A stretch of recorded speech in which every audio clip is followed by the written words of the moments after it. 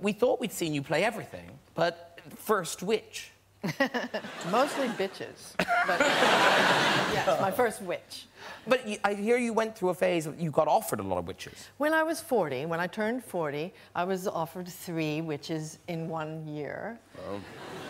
And it was sending me a signal, I felt, about Hollywood and how they felt about people turning 40. You know? So I felt bad, and and it made me sort of, I had my backup, you know, and so, no, I didn't want to play them. So a lot's changed in the last 5 years for you. Oh, yeah. Good, yeah. Mark, good.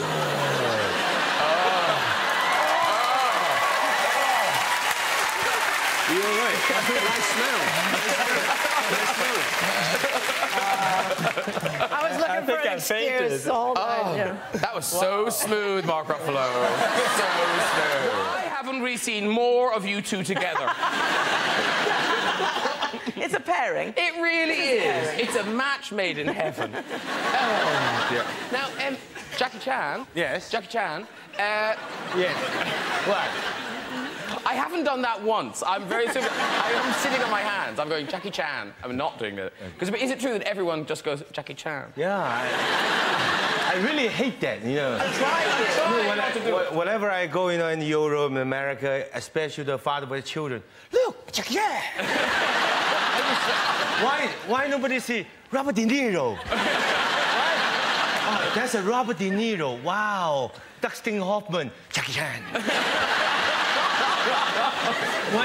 One day, I hope people, wow, that's a Jackie Chan. Yes. Yes. There's Jackie Chan. I did have a Sir encounter only a few weeks ago in Los Angeles. A rather fancy, in fact, extremely fancy restaurant. Well, tell them what it is, because they'll know. It was the Tower Bar. Sunset Tower? No. Yeah.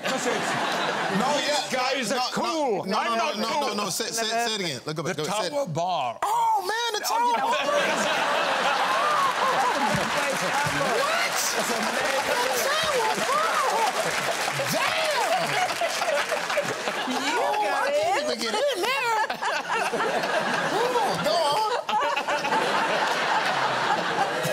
Keep going. You keep going. Keep going. Okay. Well, no, the Tower Bar is the spot. I got a feeling this isn't going to work out quite the way I'm imagining. So four of us were seated at a table. About 15 minutes later, into the restaurant walks Sir Paul McCartney. Wow. Good. Now, Paul and I have a very slender relationship, but it's lasted decades. Okay. I first encountered him in 1964. No. When his girlfriend, Jane Asher, then had told him that I loved Aston Martins. I was driving a battered old Ford, but Aston Martins were my dream car. She told him this. And one night, we knew he was seeing the show. There was a knock on my door. And I said, yeah, come in. I'm there in my underwear. You know, like... As usual. Well, I always... You greet people normally. I hang around like that, just in the hope. And, Come in, I'm in my pants. Yes. I'm ready for you. I said, come in, and the door opened, and standing there was Paul McCartney, who I had never met before, and this was 1964. Wow. And he said, Jane says that you like Aston Martins. Here, drive this. Wow. And he tossed a bunch of keys over to me. Cool. And it was his uncle. Amazing. Anyway, do you want to hear the restaurant? No, keep going, keep going. We're in the fanciest restaurant in LA. We're now in the Tower Bar. Tower Bar?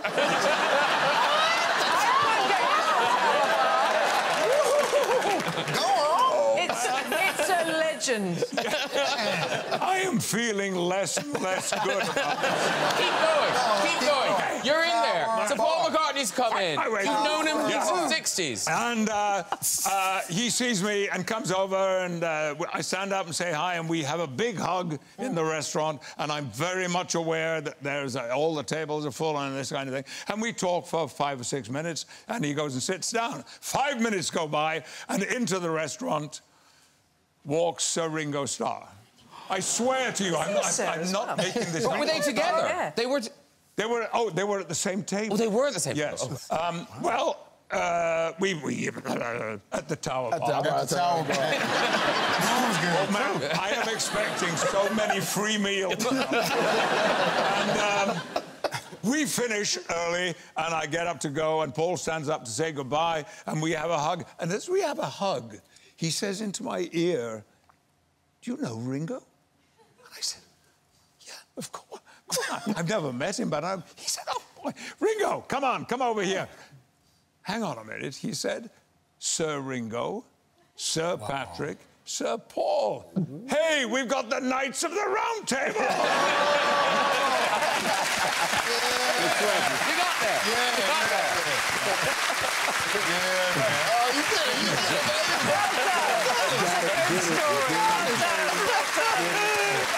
it. Well, here's the thing. Thanks to the World Wide Web, anyone can now review a hotel, right? And so we've come across, these are actual online reviews of actual experiences people had in hotels. So, here's the first one. I got to the hotel to check in, and on my way to the elevator, I slid right into a pile of diarrhea that was located near the elevator. It got on my knees and my arm, as well as my luggage. The hotel staff did not help me in any shape or form and told me to watch where I was going, and it was my fault. How is it my fault there is poop on the floor in the first place? My room was horrible and smelled like poop as well. I was disgusted. Never again. Now, what I like about this is, 1 of 2 people found that review helpful. Other person, no, that's not helpful. He still gave it 1 star. Yeah, I know. I think, having looked at these, I think 1's the minimum. You can't do a no star. What's up next? Please take notice that this review, me and my husband and 2 kids went to these apartments for a week, and I must say, never again. We arrived at 5 a.m. and were introduced by a member of staff, Ismet. As he took our passports, we sat down, and my daughter, 13, saw 2 people on the sofa next to the bar making love whilst being videoed by the chef. Why did it work? They weren't doing a good job of making love. What they call making love. Yeah. But I like that service still got 2 stars. And location was excellent. Next up.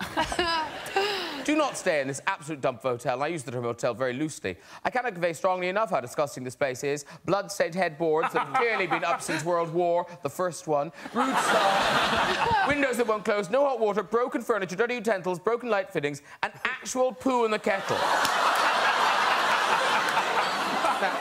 Now that's a holiday.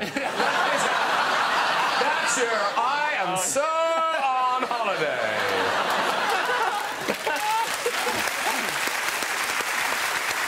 Very good. Let's see the next one. I wish we hadn't gone. Oh, now, this is a weird one. I don't know whether it's an actual spelling mistake or whether it's autocorrect, but it makes the review very confusing indeed. I wish we hadn't gone. The meal was ruined by midgets everywhere. And we were sitting inside. We even moved tables nearer the back wall. We were either followed by them, or they were at that table till we woke up following morning covered in bites and very itchy. Terrible. That's the hotel in Disneyland, though. They're all over the place. Get off! Do we have another one? This is... Well, anyway. We were given the keys to the wrong room and walked into the room to find a naked African gentleman washing his genitals in the sink.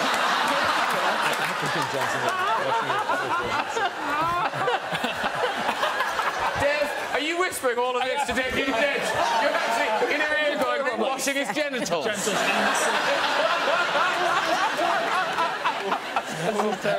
Oh, my gosh. When Daffodil writes a book, this is in it. And then I said to Dame Judi Dench, washing his genitals. Talking about doing shocking things, of course, you, Dame Julie, in your husband's movie S.O.B. Yeah. You went Husband? Well, What? Husband? We've all been around the block, Jonah. Is this Blake Edwards? yes. Wow, what a legend. You guys were married to each other? Are you kidding? Oh, my gosh. Didn't you Google the other guests? No. I mean, I knew that she's such a legend and he's such a legend. What a That's legendary right. combination. I'm married to that lovely guy for 42 years. Wow. Honestly, Jonah. Such We a should be legendary so couple. lucky, Oh right? my God. Yeah. That'd be the only person I'd be fine with being married to, except for me. My friend wrote a book on him, Sammy Wasson. You know that? Yes, He I know wrote a book Sammy. on Blake. Oh, God. Can you guys go away for a minute? So no, yeah, that's crazy. Yeah, well, How weird. I think maybe most of the audience know he did all the great Pink Panther movies. He did Breakfast at Tiffany's and The Great Such a Race legend. and 10 and you know, those kind of movies. But no, I had to go topless but it was very legitimate, and I had. It took 10 years. Super to get legitimate. That. No. It was legitimately in the script, is what I'm saying. Okay. No, yes, very legitimate. Believe me. Beautiful movie. Beautiful movie. She hasn't seen it 10 times. No, you haven't. It's too young. It's too young. You'd love it. It's all about. It's a real takeoff on Hollywood. It's a very funny movie. S.O.B.? S.O.B. is, yeah. Cool. Oh, have you not seen it either? No, I'm sorry. I My apologize. God. Well, we'll play it on our wedding night. Okay? You'll love it. You really will. I'm looking forward to seeing it. But were the people in Hollywood just telling you, don't do this? You're Julie Andrews. No. I mean, I'd done an awful lot by then, and I had, as I say, it took 10 years to get the movie made, so I had 10 years to think about it, and it was in the script and quite, as I say, legitimate. And it just can be cold in the studio. Didn't you find that? When you and it's a lot worse when it's cold for us than... Yeah. Although chills help ladies, don't they? No, I don't think so. No? Well, I mean, Goosebumps don't look particularly good on camera, do they? I guess not, but... This is so awesome. This is the funniest conversation right Last time, you guys were on the show together. And Anthony and Greg, they did a boxing challenge. Ooh. And in a bit of a shock result, Anthony won. Isn't it weird? Isn't it weird that the heavyweight champion of the world would beat a biscuit-eating comedian? He should have both his arms tied behind his back. Now, so this time, we've got another challenge. The last time it was, you know those boxing things and you hit the boxing thing? So that's what we did the last time. This time, we've gone for one of those funfair test of strength machines. Okay. Okay, so if you'd like to bring in the machine, here it is.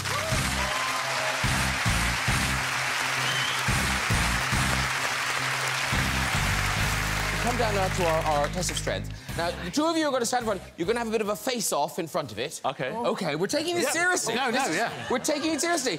And it is of strength, but I believe technique plays a huge part in this. How tall are you? So, oh, look! Oh! Oh! You're taller. You're taller. Now, okay. Okay, and now... Maybe I'll be turning up. To get us in the mood, Ken Branagh is going to give us just a little bit of form before we do this. Okay, you do your face-off, Come on, come on. Okay, off you go, Okay, ladies and gentlemen, on the left, they call him the Postman because he always delivers. It's the undisputed heavyweight champion of the world, Anthony Joshua!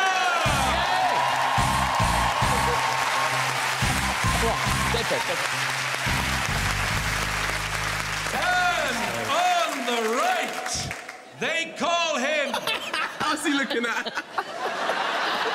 They call him the Courier. The Courier? Because he sometimes delivers... unless he gets stuck in traffic. Yes, it is Greg Mountain David!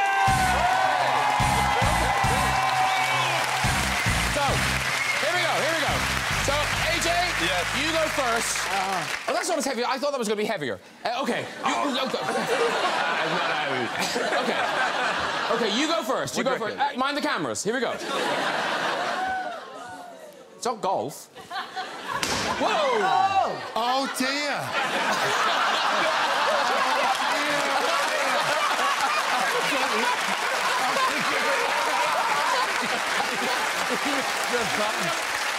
You go now. He missed it. I know, I saw that.